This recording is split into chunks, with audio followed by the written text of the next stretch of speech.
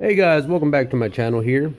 As y'all can see, I got a brand new chainsaw here made by Stihl. It's a Ms271 Farm Boss.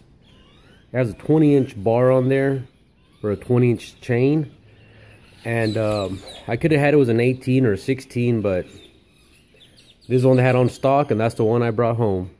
Anyways, it came with this little wrench here, your manual, and I believe this chain guard, or I don't know the appropriate name for it, and the chainsaw itself.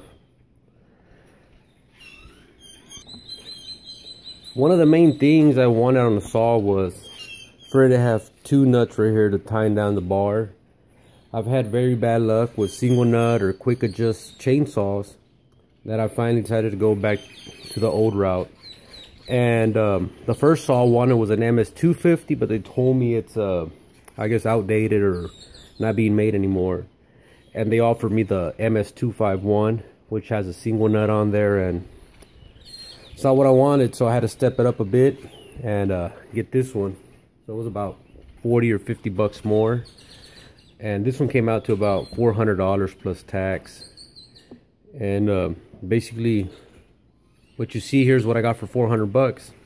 Once again, you know, the manual, the wrench, chainsaw, and that blade guard.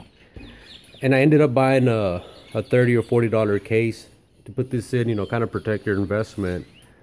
But this is a saw I got, and hopefully I'll be using it, you know, next week or sometime soon.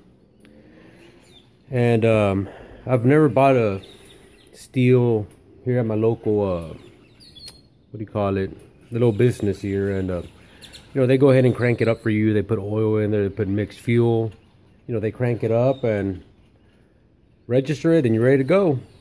But anyways, a real nice saw, and hopefully I'll get a few years out of it, and hopefully I can enjoy it.